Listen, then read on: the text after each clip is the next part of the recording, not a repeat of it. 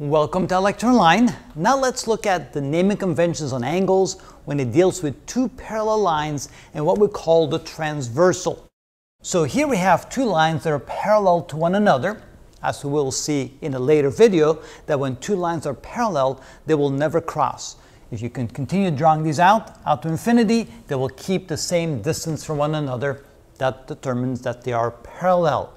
Now if we draw a single line across these two parallel lines right here, we then create 8 angles. 1, 2, 3, 4, 5, 6, and 7, 8.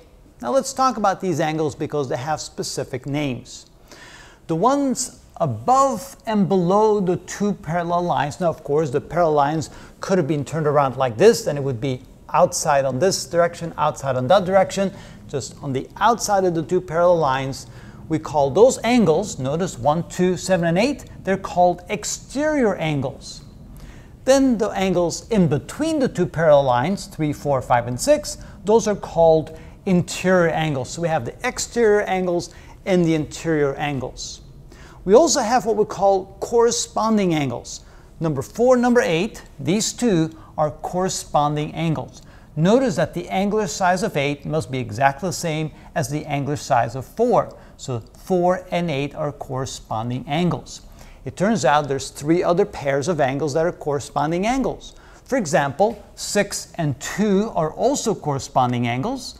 1 and 5 are corresponding angles, and 3 and 7 are corresponding angles. So we have 4 sets of corresponding angles with one example here on the board, 4 and 8. Now let's look at 3 and 6. We look at this interior angle and this interior angle, and notice that the angular measure of these two angles are the same. They also are on the opposite side from one another, opposite on the transversal.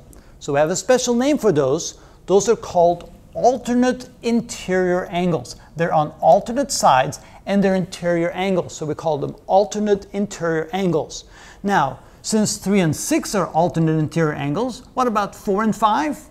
Sure enough, 4 and 5 are also alternate interior angles. And again, 4 and 5 have the same angular measure. 3 and 6 have the same angular measure. What about angles 4 and 6? Now, they don't have the same angular measure. Notice that this angle is less than 90 degrees. This one is greater than 90 degrees. In actuality, they add up, those two angular measures add up to 180 degrees. They're on the same side as the transversal. They're interior angles, so 4 and 6 are called interior angles on the same side of the transversal. That seems straightforward enough. They're interior angles, they're on the same side of the transversal, so we just call them interior angles on the same side of the transversal. But now we have a language in which we can actually point out specifics about these particular angles, and we have specific names for them.